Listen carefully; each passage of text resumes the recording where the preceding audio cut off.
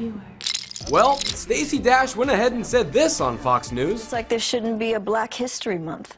You know, we're Americans, period. That's it. Are you saying there shouldn't be a Black History Month because there isn't a White History Month? Exactly.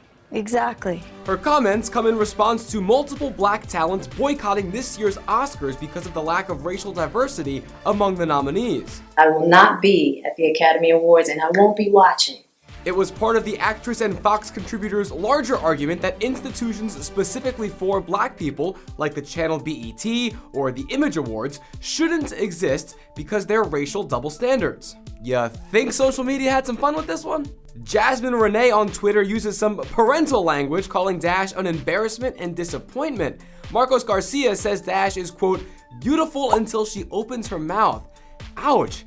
Jason Gore asks a simple question. Stacey knew her mic was on, yeah?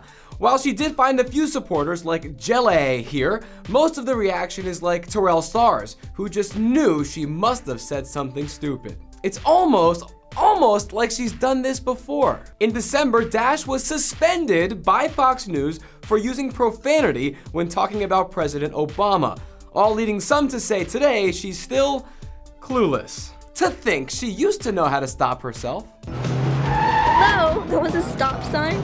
For Veuer, I'm Janela.